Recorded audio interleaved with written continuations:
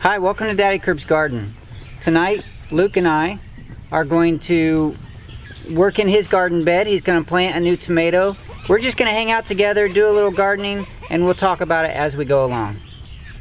All right, Luke, are you ready to plant a new tomato? These tomatoes are the ones that I had in the greenhouse that I started from the cuttings. And you can see lots of roots growing out the bottom. So we're going to get one of these out for Luke to plant in the middle of his garden bed. All right, Luke, which one do you think you want? You pick one? That's the one? Okay, let me see if I can get that out without destroying the rest of them. You want me to dig the hole? Yep, dig the hole. Oops. Oh, you lost a strawberry.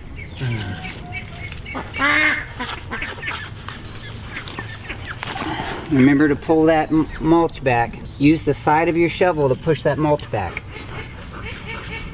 Lay the side of it down and push the mulch back. Like this. Use the side of your shovel and just push the mulch out of the way. Get that stick and there's rocks out of there. See that stick right there? You can get it out. There you go. Okay. Now you can dig your hole. Just pile the soil up right there.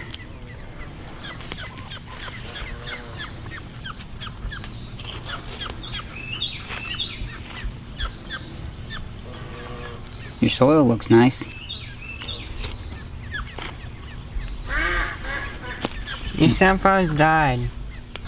Okay, Luke, we're going to put some of this eggshell calcium in the bottom of the hole, so just sprinkle some in with your hands. Take it in your fingers and just sprinkle it in the hole.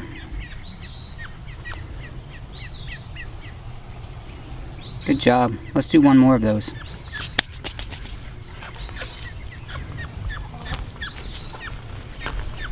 Good job. Okay, here's your tomato plant, and I'd like to show the roots. This is that one started by cuttings, like I just said, and you can see all the roots that came off that cutting. This was the original little leaf that I left on there, and it grew, you know, another 10 inches. All right, Luke, let's put that down in the hole.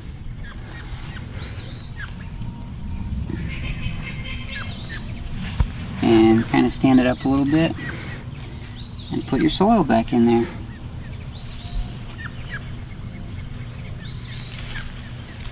Pull all that soil up around that stem.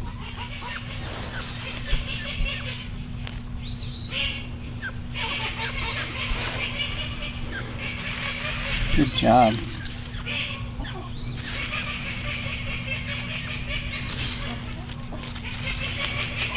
Okay. You want to sprinkle some of that calcium on top around it?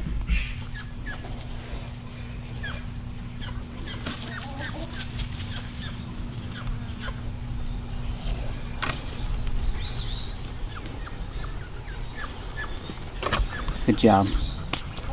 Alright, you have a tomato plant. Does that one look good? You think it'll grow? Yeah. You want to go ahead and talk about your beans and your strawberries and what's going on? What is that? A strawberry. What's going on with that strawberry? It's in red. Yeah. Your strawberry plants are looking pretty good. Except it looks like we might need to add some nitrogen somehow because they're turning a little yellow. I'm gonna eat it. No, it's not ready yet. It's still half white. When it's red.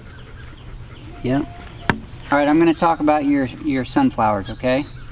And then you can finish with your beans, alright? So the sunflowers that Luke had here, all of the flowers are drooping over and ready to give seed. So I came through and I cut the seed heads off, the flowers, and I'll show you in a minute where they're hanging in the greenhouse to dry out so we can collect seeds. But for right now, I'm going to cut these sunflower stalks off. I'm not going to pull them because I would like to not disturb the soil if we don't have to. So I'm just going to come down to the base and cut those off.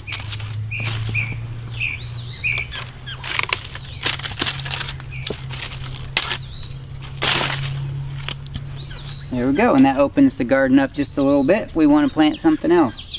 All right, Luke, what do we got going on against the trellis? This is my salad. Your salad? Your lettuce?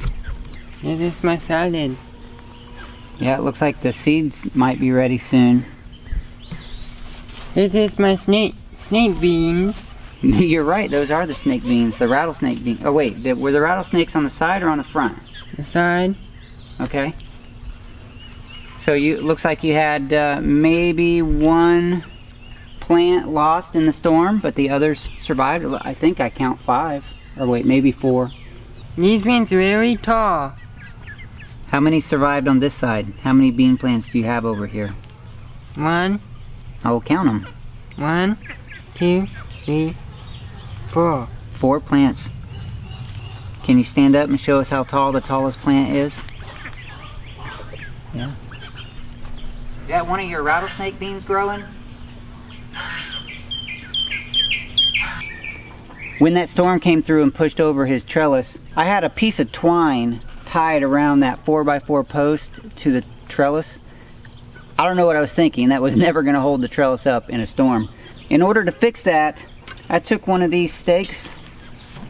These were cut in half. They were part of an old, like a shelving system, but I cut them in half so I can use them for stakes. And I shoved it all the way down inside the ground there, covering this, so it's a lot more solid. It's going to take a lot more to knock that trellis over this time. I'll put the rest of these tomatoes back in the greenhouse until we're ready for them, and I'll show you those sunflowers. Now over on this side where I have my drying rack, which is just a piece of twine strung across the top of this greenhouse, I have peppers and radish seeds, and I hung up some of these seed heads to dry out, and they're probably ready now, but this way they'll be available for me to harvest those seeds whenever I'm ready.